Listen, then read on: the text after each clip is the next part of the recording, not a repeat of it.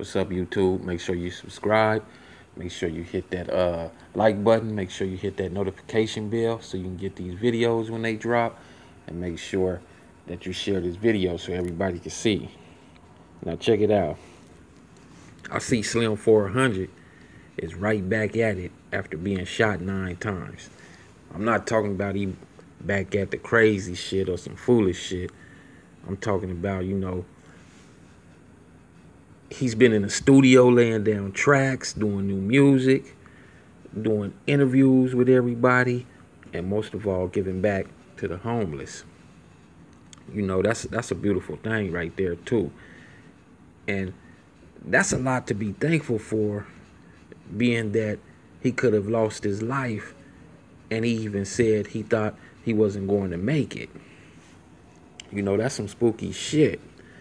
That's some real spooky shit. Laying up in a hospital bed, wondering, just mainly after you done got shot that many times, and if you conscious, you don't know if you're gonna live or die. Your peoples, your loved ones flashing through your head.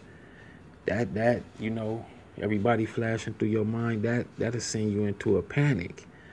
And did y'all see that pic of Slim's back? Man, they been business. Whoever did this, they been business. He went from that to this, fam. It's like, man, he's truly blessed to be alive. He explained in the interview that while in the hospital, he was talking to God, saying, please get me out of here, bruh.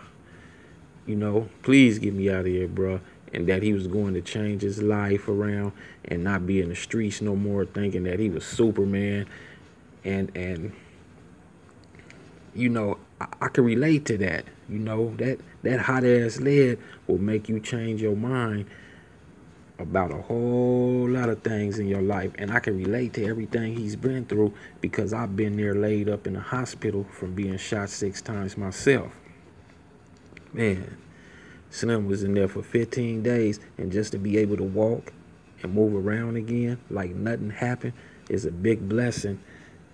It's a big blessing from our Creator. Whoever did this wasn't playing no games at all. I don't believe that this was over gangs either.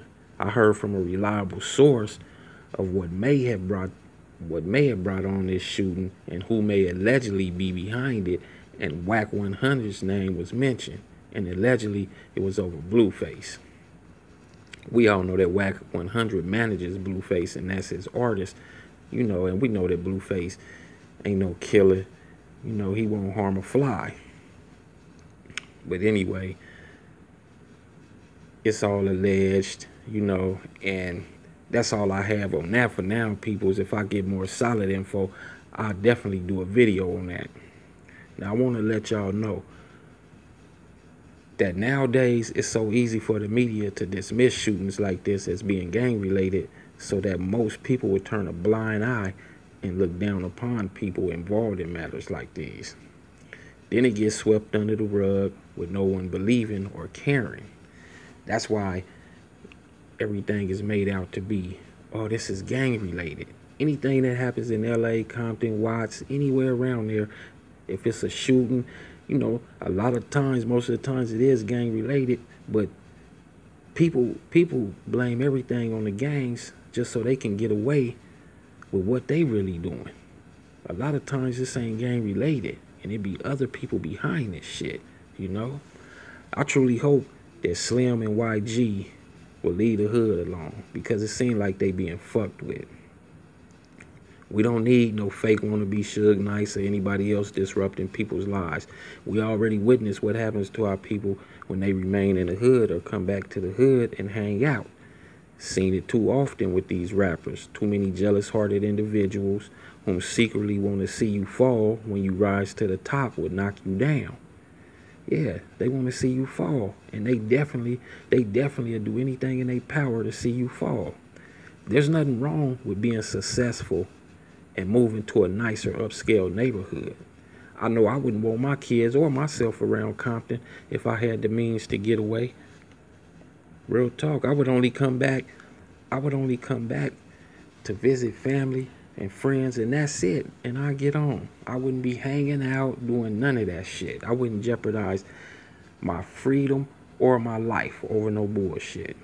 You know, it doesn't indicate that you've forgotten to reach back and help your peoples, because you can still help from a distance and reach back with a long extended arm.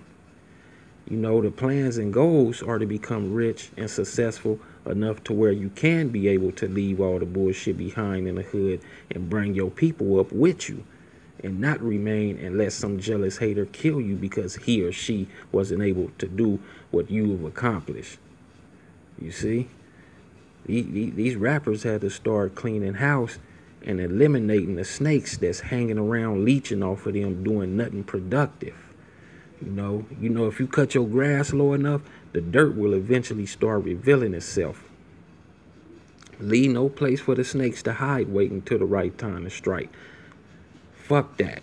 Fuck all that. You know, you can't do that, peoples. You know, you become successful, leave. But anyways, I truly do hope that Slim holds true to what he was saying in the interview for his sake, because these streets is dangerous and real, and it ain't for play.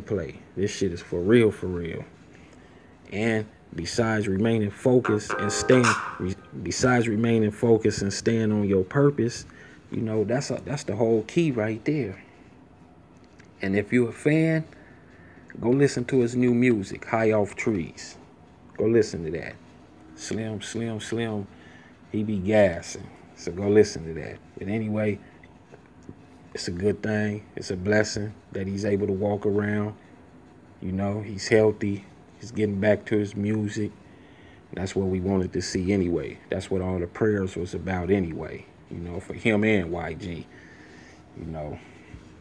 Well, y'all already know what time it is. Make sure you subscribe. Make sure you go hit that like button, hit that notification bell, and make sure you share this video. Peace.